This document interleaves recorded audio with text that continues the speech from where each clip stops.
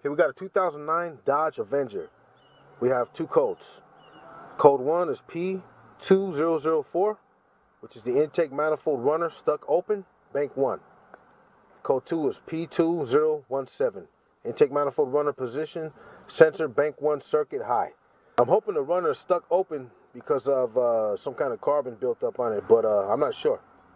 But anyways, let's go take it apart, take a look at it, and see if we can fix it without buying it brand new, because at the dealer, this thing costs around $1,000-something bucks just for the sensor and for the runners, all right? And it comes in one complete unit from the dealer.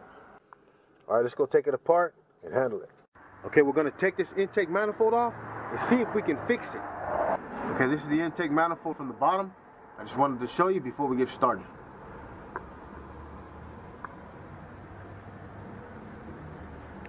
First thing you want to do is loosen up the clamps. This one here, this one down there. Pull this out like that. There's a clamp here too, like that. Take that off, like that. On the top, then on the bottom. That way we can have access to this area right here, okay? Okay, down here you got a 1/2-inch bolt that's attached to the throttle body down there. It's a mount. Okay. So the next step is to take that one off right there. 1/2-inch bolt. Then there's a bolt right in here. You're gonna take that loose, 1/2 inch. You got another one in here. You got another one in here, 1/2 inch. One down here, 1/2 inch. One right here, 1/2 inch. Then one, that's the reason why you took that duct out of the way. And you got one right here, right there. Okay, so you got 1, 2, 3, 4, 5 bolts that hold the intake manifold on to the cylinder head. Get your magnet and try to get the bolt off first. Okay? Oh, just dropped it. See? I just dropped the bolt, but no big deal. I'll get it later. Okay? But use your magnet, okay? Okay, now let's get this one first, okay? These are the two hardest ones. That one I just showed you, and this one here. Okay, next let's get this one on the end. See, this is why you want to put tape on the swivel. Alright?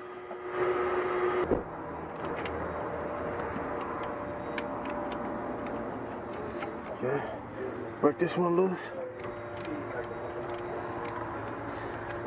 Take this off like that.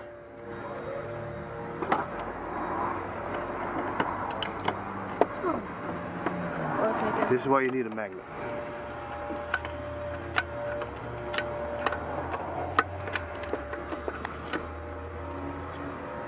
That's why you need the magnet, okay? Now you want to get these 3 here. 1, 2, 3. Alright, get that in there.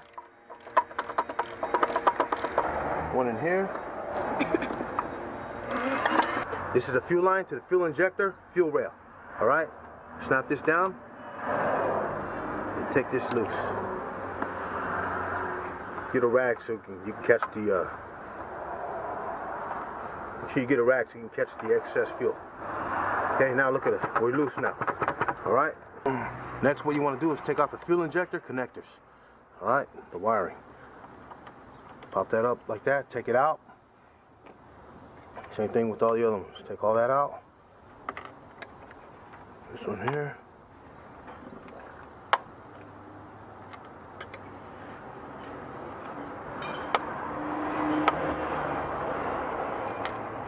Push this tab right here. Alright, push that in. Just like that. It'll come right out.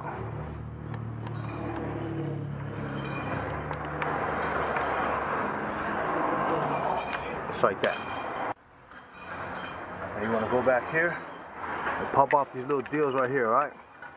They clamp onto the bolts there. Alright. Pop that off for the harness. Next, you want to take off the connector to the intake manifold runner position sensor. Pull the red tab down right here, just like that. Grab the other tab down here. Then pull down. Wiggle it and pull down. Just like that. Same thing with this one here, okay? Map sensor. Next, this connector here. Push down on that. pop it out. Take off this connector to this sensor here. Take off this here. Pop it up, pop that up. Okay, now you're gonna start moving everything out of the way. Move this hose off to the side. That way we can get the sensor out. Move this over here a little bit, as far as you can. I'm gonna start moving things like that, okay? Now look over here. Okay, disconnect this here. Disconnect this one. Just crack it loose. This one's tough right here, so just work it.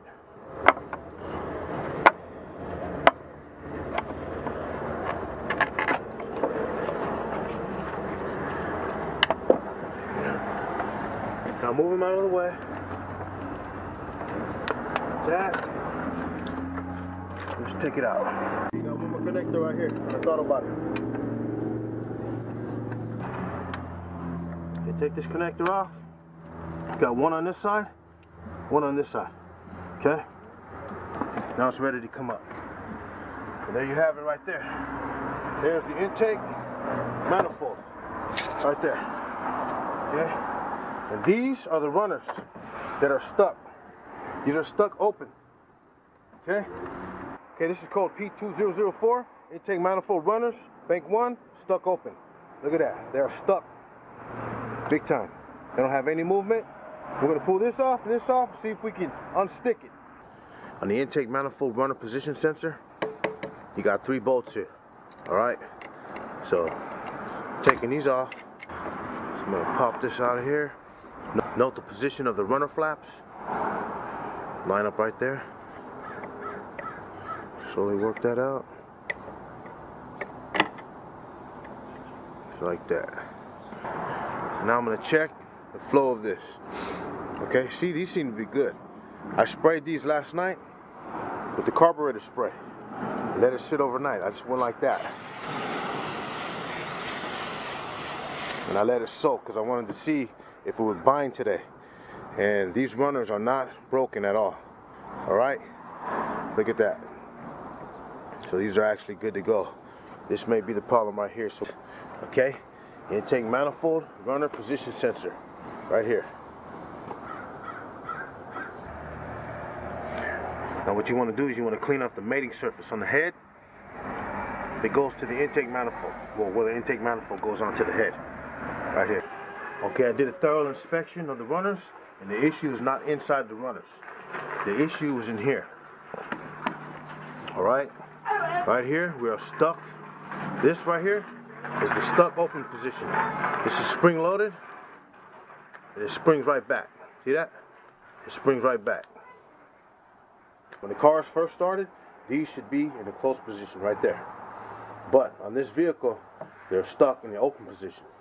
They're only supposed to open when they reach a certain RPM, but they never close at all. Alright, so they're always stuck open. That's what's causing the lean condition in this vehicle. And that's what's causing the fuel trims to be up high the way they are. First I'm going to clean it up, then we're going to put it back on. Let's get this cleaned up too.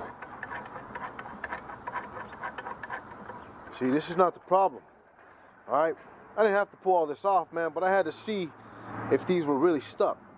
But they're not stuck, man. They're not. It's just this. Can I help? Hold on, buddy. But they're not stuck. It's just this. This is what goes bad. And then they require you to program, well, to flash the engine, just to bring everything back to specs, to its original specs. Because there's certain parameters that this has to stay within. All right? You got parameters, a high and a low. If it goes outside of those parameters, then the code will set, which is the P2017 on this. Now you want to clean the throttle body, the throttle plate, before you put it back on. Alright? Get your carburetor spray, just spray it up like that. Get your rags, and you're going to move the throttle back like that. I'm going to put a little bit of WD40 on this O-ring.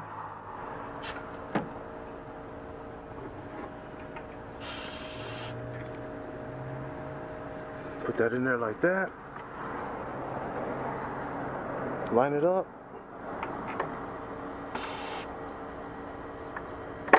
Pop that in like that. Now it's into the groove. The groove with the runners. Now it's into the groove. It controls the runners. Right? Just like that. Put a little WD40 around here. Put the sink in there. Moving a little bit.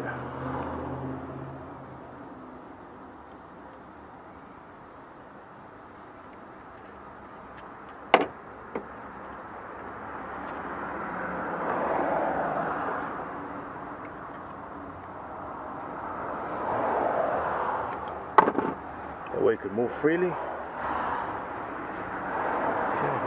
Okay, watch the notch. Stick it in like that. And then position your holes right there. Just like that. Okay, now let's put it on. Make sure the mating surfaces are clean on the head and on the manifold. Okay. I'm gonna put this side in first. Put this up. Put the sensor underneath the hoses. Remember that bolt I dropped earlier? This is why you need a magnet. Now bring this part over the dipstick, the oil dipstick.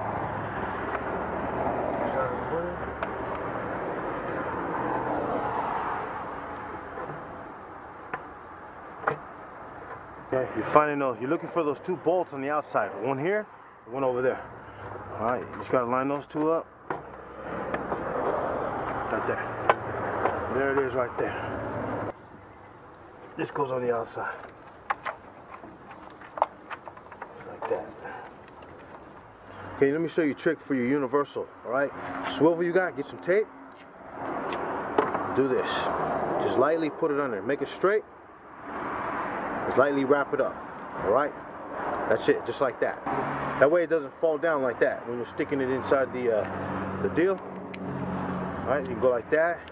Get your 12s, you start mounting the bolts on. Alright? Okay. Put it in like that. See how it stays straight? Slowly work it in there. Twist till it bites. Move this up a little bit. Twist. Okay, now put the nuts on. Start that one. Okay, here's another trick. What you do is get some paper, put it on the edge like that. Stick the the nut in there like that. Alright, don't make it too tight though. Okay, because you're gonna make this part come out when you pull it off. Alright, so there's a fine line between making it too tight. Alright? So I had to lessen up the paper. That's good enough right there.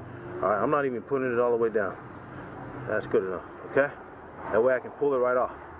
That way it doesn't fall off, okay? So now, move all this. Let's get it in there, just like that, and then twist. It's simple. That's so you don't drop the nut, okay? Because once you drop these nuts, man, that's it. Sometimes you can't even find them, man. It takes forever. Okay, this one goes here on the bottom, just like that. This one goes on like this.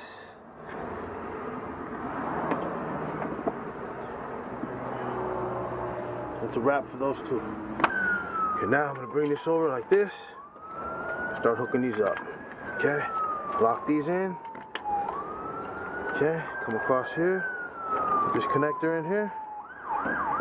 Snap that in. Put this one in here. Push that down. Locked in. Okay, so now got this here. Put this on the bottom. Put that in there. Okay, now put the red clips on your fuel injectors. Alright? Put them in just like this. But not all the way. Just set them there like that. Okay? See how they're up in the air still? Snap this down. Then push this down. Then the fuel injector connector is locked in place. Okay, set that in there like that. Don't push it down yet. First the black connector, then the red one. Then it's locked in.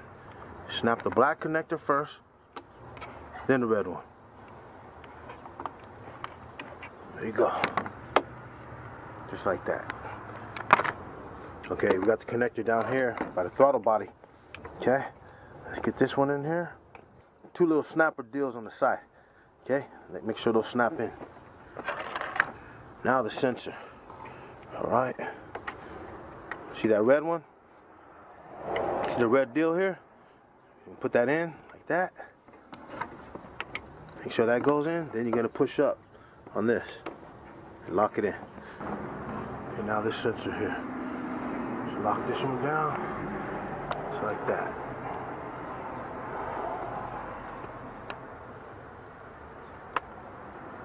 Okay, now for the fuel line, make sure you turn the connector that locks them in, just like that. Done deal right there.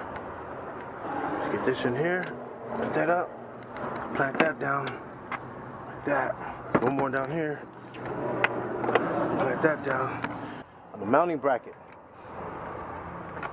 it's attached to the throttle body, okay? Just right, I know you can't really see it, so right there. Okay, right there. So let's get that on. Get the bottom on first. Do the harder stuff first. Get that out of the way. Okay, got that on there like that. It's good to go on there on the throttle body. Get this on the top. Air cleaner housing. It's good to go. Put this in there like that. Pinch it. This in here. Good to go. Line it up to where you want it. Good deal. You tighten up the clamps, that's a done deal. And we're gonna start it after this. All right. Now let's start it.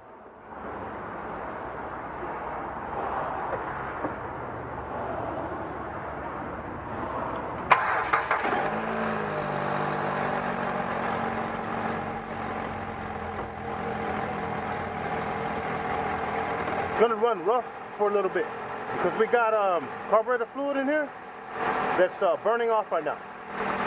But it looks like everything's good and good to go, man. And that's how you take off an intake manifold on a 2009 Dodge Avenger 2.4 liter. I'm gonna wait a month to see if the code comes back.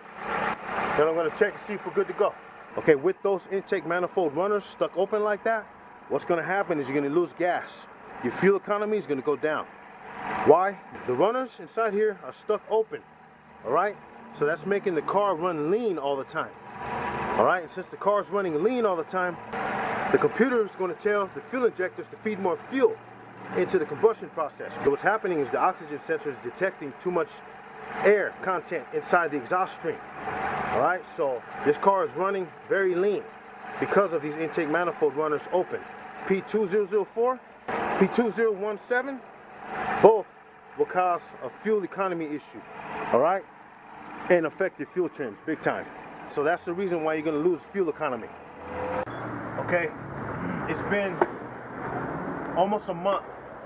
I waited to finish this video because I wanted to make sure that this would work, okay? This is the deal here, all right? This is what we did.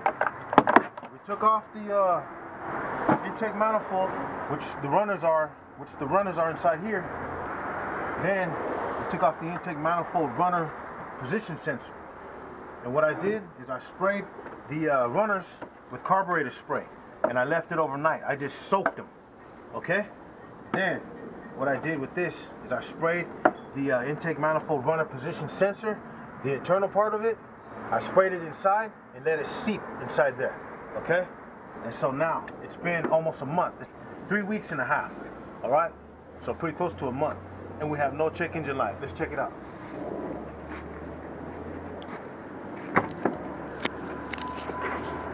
So this is after close to a month.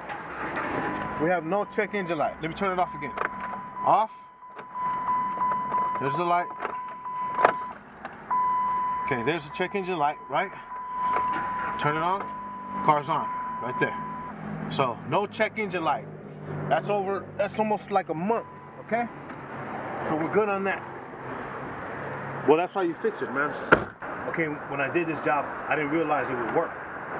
okay? But the question is, how long will it work? I really don't know, because I've never done this before, okay? But I do know this, that this part, included with the sensor,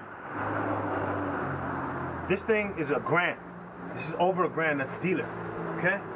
So it's up to you, man, if whether or not you want to try it. Carburetor spray and WD40. That's all I used. So that's the whole procedure. That's the deal right there, man. How long will it last? I don't know, but it's been almost a month, man. I waited on purpose just to see if it would work. And so far, no check engine light, man. But if it does come back on, I will post it on the video, okay? I'll put it down below in the comments. I'll let you guys know if it came back on, all right? So that's it, man. Done deal on that. Don't forget, man. Of course, I'm gonna talk about Christ, man. God knows everything about you, man. He knows your pains, your fears, your anxieties, your secrets. He knows it all, man. You can't hide none of it. But God created you, man. He created you for a purpose, with a purpose. Remember that. And with the problems that we all carry, we all got problems, man. We all got issues. Everybody does. Every single person in this world has issues. Some more than others. But some, man, some people are struggling hardcore with the issues right now. Some people are going through some very serious drama or going through the motions, man, and it's affecting your life big time. Well, God wants to restore you, man. That's all he wants to do. All he wants to do is restore you, and he's waiting. He's knocking at the door, man. He's waiting for you to respond, but he can't because you won't let him in. And that's the problem here. If you don't let him in, he won't respond, man. If you don't let him in, he can't help you, man. And he won't help you because you won't give him the opportunity to, because you have free will. You have the choice to. But some of you ain't choosing to, man. You choose to live reckless, man. You choose to live the way you're living. Therefore, it's going to keep you away from Christ, man, and keep you hindered, man. All right? That's why I always talk about Christ, man, and God, man, because he freed me. He freed me from the streets, man. He took all that junk away from me, man. The anger. I used to be violent, man, extremely violent, man. I hurt so many people, but today I'm not with that. I used to be an alcoholic, man. I used to drink all the time. Get faded, man. Anyways, God wants to free you from that. God has the answer, man. He has the answer. All you gotta do is ask him. It's that simple, man. All you gotta do is ask him, repent, and be sincere, and just ask him, man. Keep in mind, the choices you make every single day, you either pulling away from God, or you getting closer to God. Remember that. You either get closer to God, or you're getting farther from God, based on the choices you make and everything you do. 1 Corinthians 10:13. God will never allow you to be tempted or tested beyond that which you cannot bear. That means that he will never, ever allow you to be tested too much, okay? Yeah, you're going to be tested, man. Sometimes you bring the test on your own, on yourself. But you're going to be tested, but it won't take it to the point to where you can't handle it. You're going to think you can't handle it. You're going to think you're going to be overwhelmed, but that's not the case, man. That's a lie from the pit. The devil sometimes will throw you off. The devil will get you to think that this is too much for you. The situation is overwhelming. Right now, as I speak, some people are contemplating suicide, man. Big time. All over the world, there's somebody who is distraught, who is distressed, man, who is oppressed and depressed. Right now, right now, this second, this minute, as you're watching this, somebody is contemplating suicide because they think it's too much. But it's not. That's a lie from the pit. That's what the devil tells you. He feeds you all that junk and fools you, man, into thinking that you can't overcome, man. But you can, man. You can. And God, in that 1 Corinthians 10:13, it also says, in your temptation or in your stress, whatever, in your test, God will provide a way of escape. He will provide a door for you to get out. But it's on you, man. Like I said earlier, you make the choices.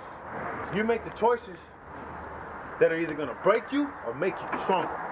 All right? Don't forget that. Put Jesus Christ first, like I always say, man.